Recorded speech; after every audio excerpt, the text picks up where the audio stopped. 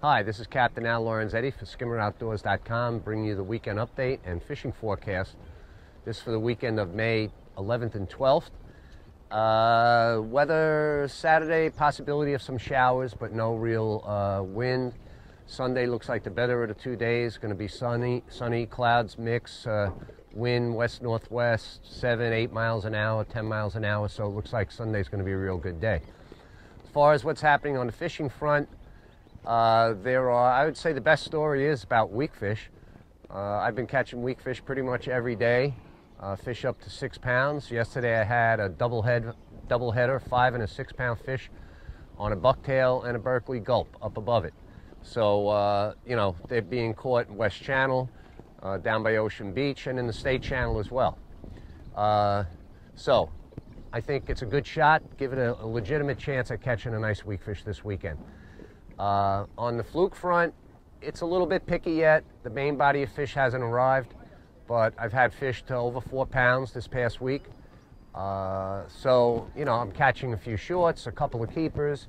Most of the action seems to be by the Robert Moses Bridge, primarily on the north side of it. You'll see all the party boats are in there fishing. Actually, today I'm here at Captree doing our little report, and, they've been busy, and the season is getting started, and the fishing is pretty good.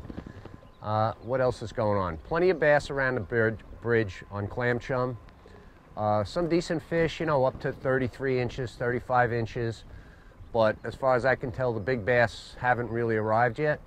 There might be 1 or 2 lurking around, and maybe another couple of days they should be here. Usually by the 15th of the month, the big fish are in. So we have a few days before that happens.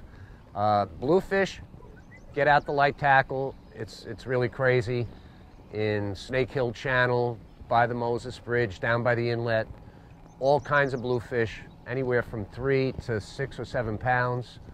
Like I said, light tackle. I've been fishing jigs and catching very well with that. My old 2-ounce Spro bucktail on the bottom with a Berkeley gulp up above on a single 2-aught circle hook. Been catching them like crazy. I'm losing a bunch though, but you don't want to lose your rigs. You better put a little steel leader ahead of it because they're all over the place. Tried fishing a little live bait.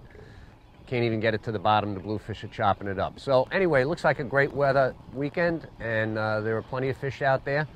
Get out there, be safe, and have a great time.